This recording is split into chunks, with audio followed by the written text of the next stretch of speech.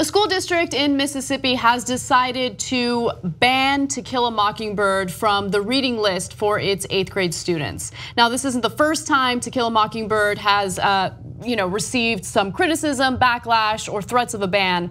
However, the reason that school officials have given is fascinating to say the least. So there have been more than 300 formal complaints against this book, and they've been reported by schools, colleges, and public libraries last year alone. And a lot of it has to do with some of the language that's used, and also a theme that's used in the book, which is, of course, if you read To Kill a Mockingbird, it has to do with a black man who's been falsely accused of rape. So there's sexual content in it as well. Now, a school administrator, a member of the school board to be specific, said there is some language in the book that makes people uncomfortable. So the N-word does appear in the book nearly 50 other times throughout Mockingbird, almost always in dialogue. The novel won its author a Pulitzer Prize for fiction and made the values of the civil rights movement, particularly a feeling for the god-awful unfairness of segregation, real for millions. And that was written by the Washington Post. And so it's just, go ahead, jump in. I don't know what to say. Yeah, so look, the real reason that the book is banned in a lot of places is because it makes people in the South uncomfortable. It's about what happened in the 1930s in Alabama. That's where it's set. And it was released in 1960. And let me read you a part of what they explain in the book. So if you read the full context of the book, you'll understand that that it's not like the N-word is used in a positive way. No, it explains why it's so wrong. And that's part of what gets under some people's skin. So in one part of the book, the girl asks her father, what exactly is an N-lover? He says it's hard to explain, and then he goes on to say, it's ignorant, trashy people use it when they think somebody's favoring Negroes over and above themselves. It's slipped into usage with some people like ourselves when they want a common, ugly term to label somebody. So the book is incredibly clear on what a terrible word it is, and the people that use it are trash.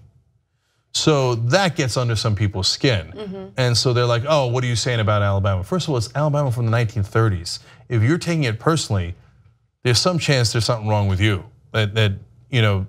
Because it should be something you're saying, oh, well, thank God they wrote that book and showed how ugly racism was. And now we in Alabama and other places in the country are beyond it.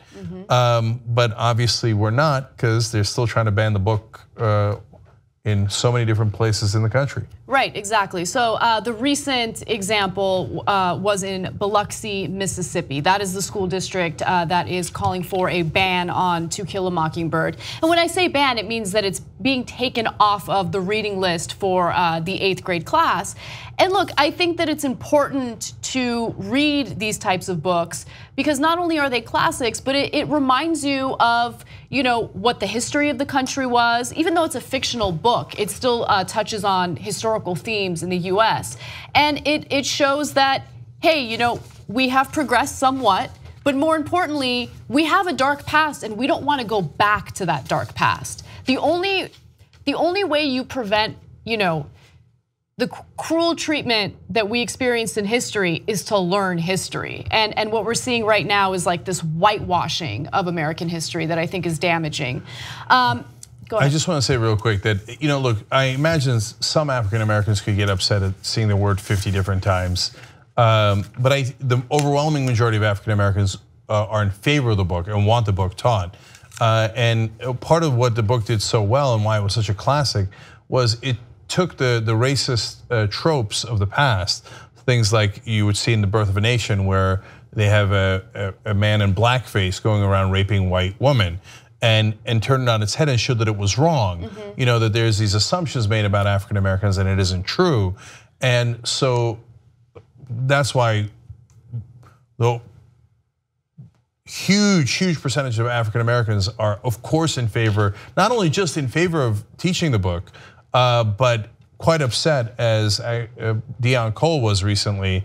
He's a star, one of the stars of Blackish, and he so mad that they're taking the book away, especially in the South. So we have a video of him kind of talking about this a little bit. He was at LAX, the airport, and he was approached by TMZ, and here's what he had to say about this whole debacle. Why they keep trying to change history and trying to make it, they're trying to get it to the point where nothing ill has ever happened to black people ever in life. They're trying to make it that way. They like living in a fantasy right now, where they like, yo, they thinking that they're trying to take everything away. That's bull. That's BS, man. That's bullshit. That happened in history. You got to keep that in there. Why would you take that away? Because then that shows black people where they came from, and it gives them more purpose to be proud of who they are and how we overcome. Just like Mark Twain, they was trying to get rid of Mark Twain book. No, keep all them niggas in the book. Keep all of them in there. Just to show kids coming up how many niggas they thought we was. Yeah, look, at the end there, he's does comedy and he's being funny, but they followed him for quite some time. Yeah, he had a lot to say about this, which I liked. But he reminded me of something and made a great point in the beginning there, which is that it's funny that when you try to take Confederate monuments down, they say, you got to preserve history. Hey, history happened, you can't deny it. But when you talk about how blacks were mistreated in the South, like in To Kill a Mockingbird, as it shows, I don't know. Do we really have to show that side of history? I mean, aren't we? Right. You guys, you progressives like to talk about that too much. If you like the Young Turks, you'll love Young Turks membership. TYTnetwork.com/join.